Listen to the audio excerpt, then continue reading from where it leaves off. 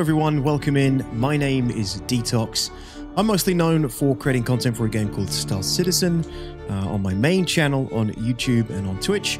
But you are now here on my second channel at Detox's Lab, where I cover other games across a variety of genres, mostly with a sci-fi focus, including Falling Frontier, obviously, and Dune Awakening, upcoming MMO set in the Dune universe. Falling Frontier, Todd Darcy has just dropped the new Falling Frontier trailer. It's been nearly a year since the last one came out, so I'm very excited to check this out right now. I've already made a video, everything you need to know about Falling Frontier over here. I'm going to put the link up. I'll put the link down below as well. So it's been about a year since we got a new trailer from Falling Frontier. We're going to watch that now. Buckle in. Let's break this thing down. Let's see what the trailer's showing off. Todd Darcy is the solo developer for Falling Frontier, and he's been working on this for a very long time. I know he's very excited to show it off. So, without further ado, let's take a look. Link established. Sending packet now. To Hannibal reports action over Iapetus. It confirms the Richmond was destroyed. It's requesting permission to pursue the Caligula. MRN headquarters, Martian headquarters, okay? Obviously, Phobos, Mars.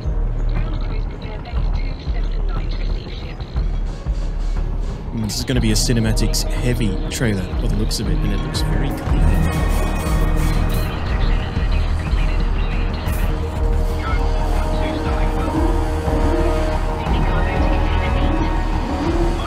Planetary shipyard. Worker ships. I think these are similar to the ones that you'll be able to control out in the field when you're like collecting things, mining things.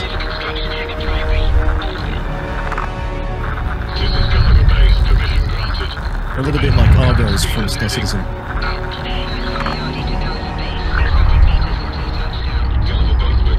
There she is. Hanno, possibly?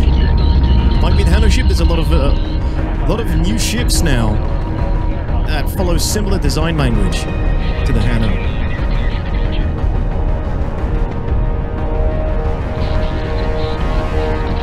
Sick. So that's how they build from planetary shipyards. Fuel lines are clear and docking clamps have been retracted. Clear sent. Good hunting. Tower, this is Caprice. Roger. Beginning flight sequence out.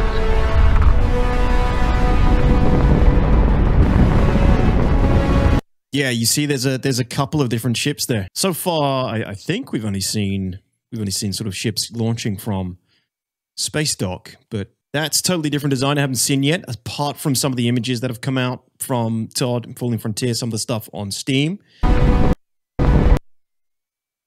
See, I think that's a Hanno. I think that's a Hanno as well. I don't know. Yeah, that's a totally different design we haven't seen yet. Oh, so cool, man. It's just so cool. I love the designs of these ships. Just the aesthetic of the game, the cinematics so far.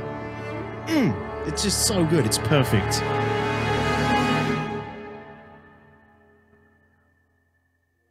And we're moving into some gameplay now. Excellent.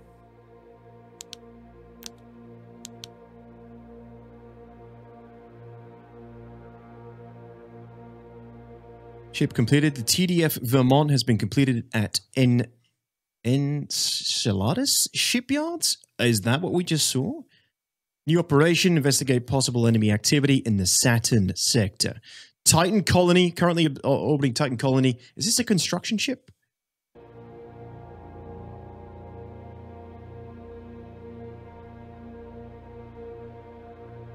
Todd has, Todd continues just to create the cleanest UI for any RTS I've seen. Materials are being offloaded and prepped for distribution. Materials being offloaded. Yeah, that's like a construction ship then.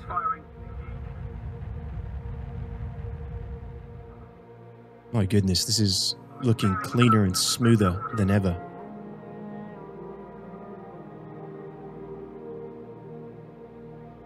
Oh man. Okay, wow. So what let's wait and see what happens here, but is this sort of like the worker ships unloading the materials they need to construct a shipyard, maybe an orbital station here.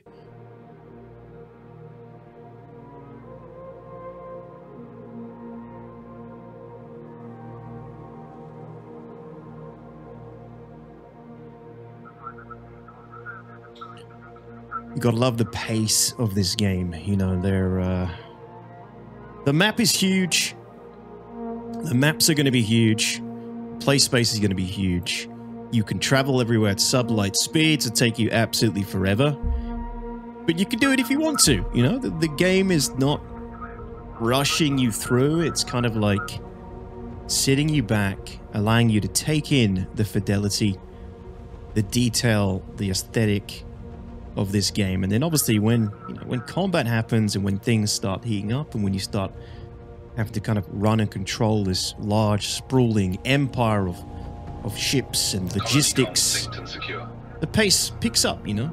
Right now you just get that lovely smooth, slow sort of pace to the game, which I love so far. Okay, so here we go. Forward Observer. This is, we haven't seen a screen like this yet. Template screen. So this is a shipbuilder screen now. Looks like he's updated the shipbuilder screen. The Berwick Frigate, 130 meters long. Templates. So depending on, you know, obviously depending on how you want to outfit your ships, you can create templates, slap them on. Very cool. I don't think we've seen that yet. Looks new to me. In here, you can see some of the ship components showed off here, which is interesting. I actually seen an image of this already. This section, it says, so in terms of the components here, we have a standard bridge. So the default bridge as per the design spec. So the bridge that comes with the ship, obviously standard crew quarters, increased storage, improved sensors, improved engines, increased range jump drives. This is the current core components on the Berwick Frigate. So what is increased storage? A larger storage unit that houses more food. Interesting. So food, very important in Falling Frontier. Food would allow you to travel long distances. It keeps your crew sustained. You run out of food, your crew dies, your ship is, you know, it's stranded. It's empty. The crew are dead. It's Event Horizon all over again. So food is very important. Having increased storage means this ship can probably stay out in the field longer, go into deeper space, running missions and doing your bidding as the commander here in Falling Frontier. Improved sensors, increased scanning capabilities, very important. Can't recall how scanning is working with ships, unless this kind of acts a little bit like the probes we've seen. Some of the sort of stationary sensors we've seen so far that are coming to Falling Frontier, which sort of you can actively scan and detect enemy objects or anomalies on the horizon, or sort of passively detect them. I wonder if this sort of improves the passive detection abilities of the ship. Improved engines allow for higher top speeds. Interesting. So, wonder if this is sort of a fast. It's a forward observer, right? It says it's a forward observer, so probably going to be a scout ship designed to stay out in the field longer, patrol large areas of space with improved scanners, increased food storage, and fast engines. Get away from threats, move to scan other threats that it detects on the fringes. If it needs to get like a better reading on something, you can move it closer to that mark quicker. Just notice that improved engines is spelled incorrectly, Todd. Todd, that's going to really bug you now, isn't it? Sorry. I'm probably not the first person to let you know that. Increased range jump drive, mid-range jump drive that increases the range of the ship. So yeah, this is most definitely a forward observer as the class, or as the name suggests. We got our resources down here: credits, manpower, fuel, and ore, minerals. I think that one is.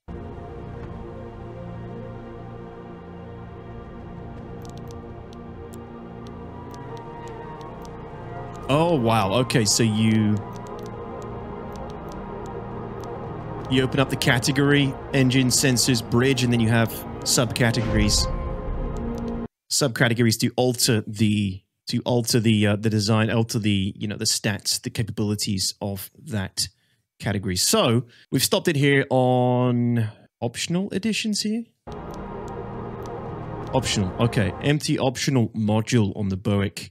Rescue hangar. Hangar that enables search and rescue operations. Mines. This thing can lay mines as well. I think you're going to see that a lot in Falling Frontier. Ships have a lot of capabilities. They're not highly... I don't think ships in Falling Frontier are like your classic RTS, where they're going to be highly specialized, only good at doing one or two roles. They're probably going to be able to encompass multiple roles, have multiple elements of utility to them, so that, there's sort of like a crossover across all the different ships. Obviously, certain ships are going to be better at doing certain things, but I think in general, a lot of these can be quite autonomous, capable of carrying out multiple different tasks. So you already saw that this one can actually have a rescue hangar, which means I'm assuming small ships can station within the ship, and if you come across any escape pods, any of your ships that have been destroyed or wrecked in Fallen Frontier, your crew can board escape pods and get out and survive, to live to fight another day, assuming you can rescue them. So if the Forward Observer is out on a deep space patrol mission and it can intercept some of your escape pods with a rescue hangar, they could essentially, I'm assuming this is what this means, they could go out, collect the people in the escape pods and bring them back to the frigate. Super cool. Targeting system, this is another one, allows the Berwick to act as a spotter. Interesting. So I'm assuming acting as a spotter, a targeting system, this is going to allow the Berwick class to essentially provide a, almost exactly as it says, a forward observer, give you a, reveal essentially like the fog of war of units further away outside of the normal range of other ships, so that you can target them at longer range. This is purely, I'm reacting to this. First time I've seen it, guys, so we are speculating. We're speculating here. I am going to be making a bigger deep dive into this trailer and some other footage as well, by the way, ladies and gentlemen. I might be getting some exclusive footage, some exclusive gameplay footage to cover and break down for you guys. But this, like I said, this is a react. We're just kind of taking it as it comes.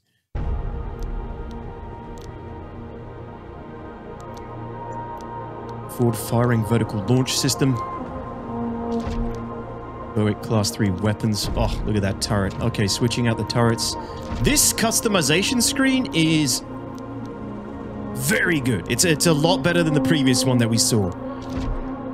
You'll see that in my other video, everything you need to know about Falling Frontier. You'll see how it used to look. This is just another step up. Todd is killing it with the UI for this game. It's so clean.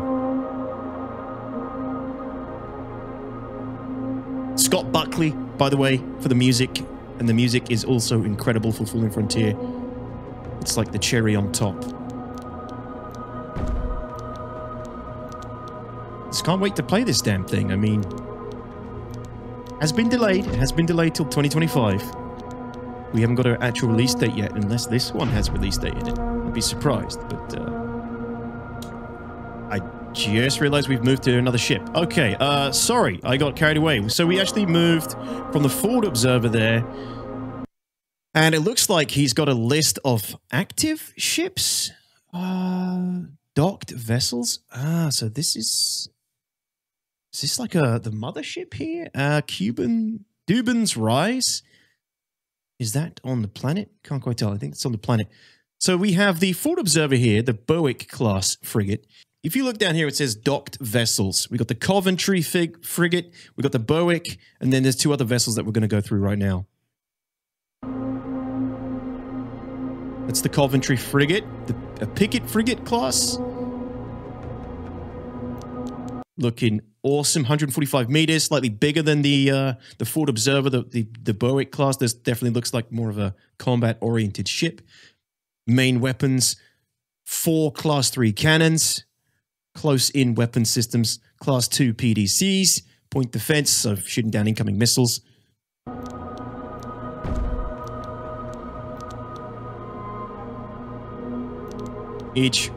So there's a railgun equipped there now as well.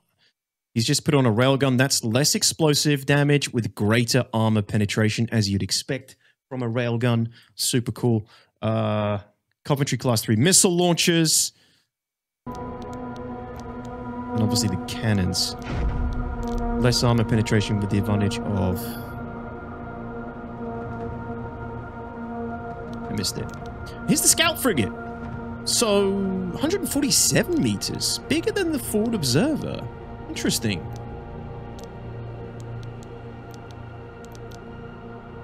I'm assuming this one would essentially have less range.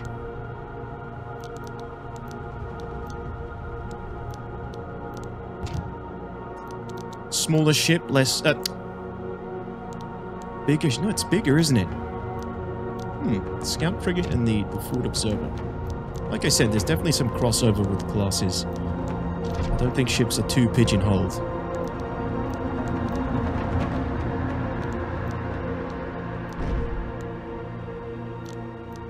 Thrusters that provide faster turning in combat, optional. I don't know if you could attach that to the other ship. But maybe the Scout is a little bit more maneuverable. But since it's bigger... Stealth Frigate here. Ooh. Fast lane frigate. 138 meters. Interesting. A stealth frigate. Drive signature countermeasures as part of its optional packages. Cruise missile tubes. Long-range missiles can be linked with a Ford Observer. There you go. So you have the Observer ship that we talked about earlier sitting in the fleet, providing a intel, providing... target of ships much further away. This cruise missile fired from a stealth frigate to just come out of the black and absolutely ruin your day, depending on whatever it's shooting at. Increased range jump drive on here as well. Fast lane, class 3 railgun, and another class 3 railgun. 2 railguns on this baby. Scary, scary. And I'm assuming this thing is going to have a much lower signature, be much harder to detect with probes and Ford Observers, I imagine.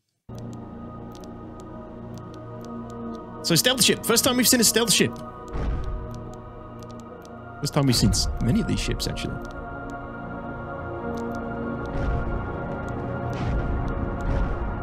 Optional drone bay. Capable of carrying support drones. Assuming support drones for the act of repairing the ship. Superficial damage? I'm not sure.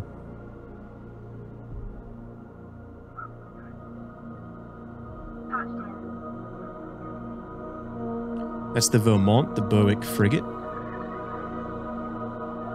And there's the map.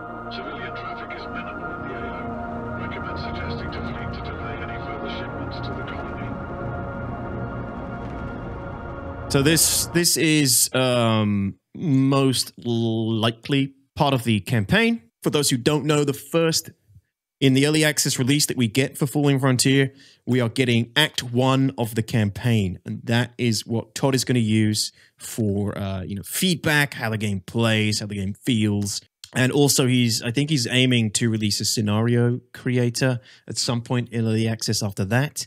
So what we're seeing here, it says Might of Mars gameplay trailer. So I'm assuming Might of Mars is one of the acts in the campaign. Yeah, so that's what we're seeing here. This, obviously, part of the campaign is taking place around Saturn.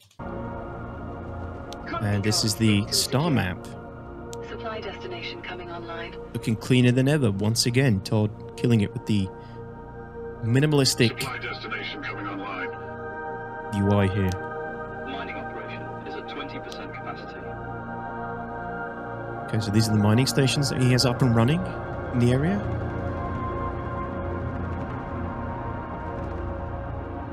You look up here as well, we have 30,000 credits, 20,000 manpower. Manpower is very important. It's what you need to literally operate your empire, run ships, run stations, and it's all physicalized. So if you want to move people from place to place, they need to actually move on ships.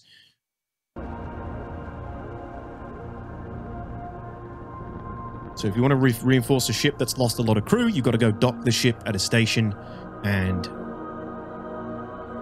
reinstate new crew, put new crew on board to keep it operating at full efficiency.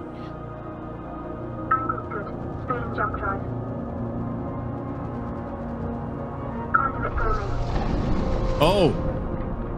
Is that a stealth ship? No, it's a wormhole! Wait, what? This is the new jump effect? Oh, ho, ho, ho, ho, ho, ho. Wow. Ship locked in for conduit travel. Conduit travel. Conduit travel. Is this player made?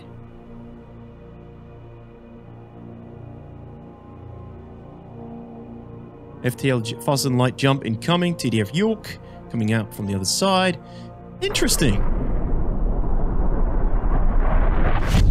Goodness me, Todd.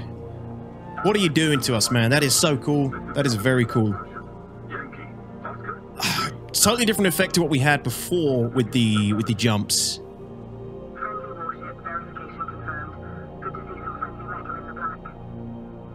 Awesome. Patrol path set up. Like it, like it. Very good. Looks like a shift click, standard stuff. That jump was different. Different jump effect, different, I don't know if Todd's called them conduits before, but you heard the captain say, preparing for conduit jump or something. So it sounds almost like that was like a player created jump point or something, but I don't think so. I think that's just maybe the terminology and the lore Todd is going for with the faster than light jump.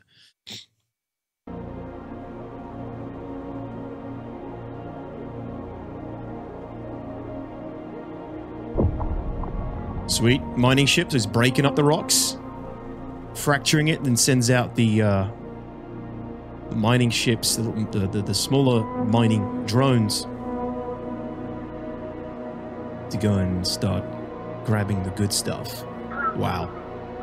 Once again, this is a step up in visual fidelity, clarity, aesthetics. This is just so gorgeous, man. I come from a StarCraft 2 background heavily when it comes to RTS, super fast-paced, high APM. I just can't wait to just sit back and just sink into this game and be immersed, you know?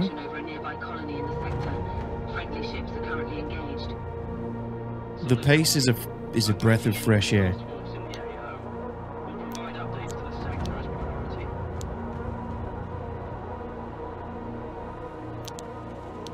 A Rhea colony on the moon. Oh, what's this? Select location for probe. Ah, so he's sending off a probe on the station. You get a number of probes for every station. Wow, so this is the new probe placement. Clean.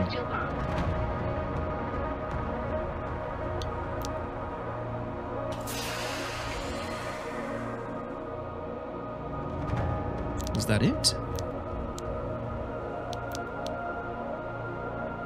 Did he send the probe? Where'd they go? Oh, we got an engagement. One of the new Berwick frigates. And the other one.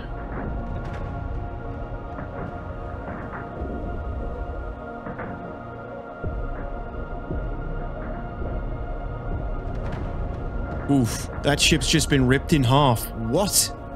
Has it been ripped in half? Oh, no, sorry. It's the shadow covering a piece of the ship. Looked like it'd just been broken in half after receiving that cannon hit. What's this? Is this this is like the AI sort of subverting a collision course or something? Preparing the broadside? What's happening here? Very cool. You can see the ships moving in and out the dark side of that planetary body. Are they both disabled? This one's lost its engines. This one is just drifting now. And so is this one, I think. I think we might have to go back and actually look at that engagement really quick. What happened there? I mean, what are we looking at? We got a TDF Fitzroy. Oh, it's the Hanno. It's a Hanno destroyer. This thing's going to kick these guys' asses, I think. I don't think the other one's a Hanno. I think the Hanno is the big boy. That is a destroyer class. I think we got a Berwick, which is obviously the Ford Observer class. And then this one was... I don't know what that one was. I can't remember. Yeah, we'll see. So he hits him with a few shots from the cannon.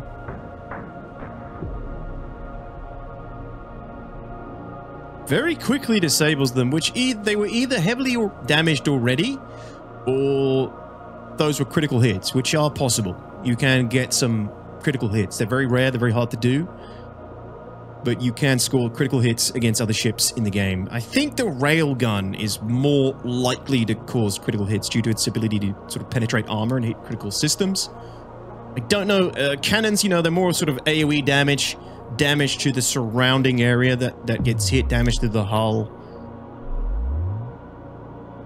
Surface targets locked in, missiles away. I think surface targets, or is he going to finish off this ship?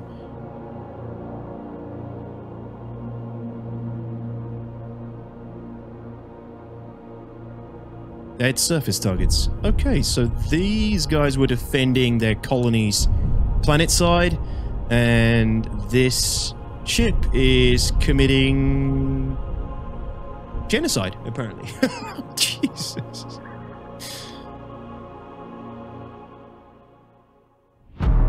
Hannibal, this is Gulliver Base. Permission granted. Berwick-class frigate Certis and Coventry-class frigate Karatha have been dispatched to assist. Rendezvous coordinates to follow in data packet. Good hunting. Out. Gulliver Base, this is the Hannibal. Rendezvous coordinates received. Can you confirm FTL approval is granted? Over. Woo! Wow. Super cool. Man, that was a tasty look. Worth the wait. It's been, like I said, May last year was the last release we got of anything from Falling Frontier from Todd. Again, Falling Frontier, single-man dev team. He's now got some artists on board. Obviously, there's a composer, Scott Buckley, doing the fantastic soundtrack. And it's being published by Hooded Horse, which are an awesome publisher. They're covering some great games at the moment. They're killing it with their RTS coverage. Starter Fox Studios. Guys, Falling Frontier, you know, I'm not sponsored by them or anything, but I've been following this game for so long. I'm so excited for it. I am an RTS fan, and it's an RTS that sort of scratches so many different itches. It's got a video, everything you need to know about Falling Frontier, which is still relevant, although obviously we have some new information. I'm going to break down some of this new stuff that comes out. I believe there may be some exclusive footage coming my way, which I'm looking forward to. But if you like the sound of that, if you want to know more about Falling Frontier and get more updates on the game, like the video, subscribe to the channel, and yeah, I will see you guys in the next one.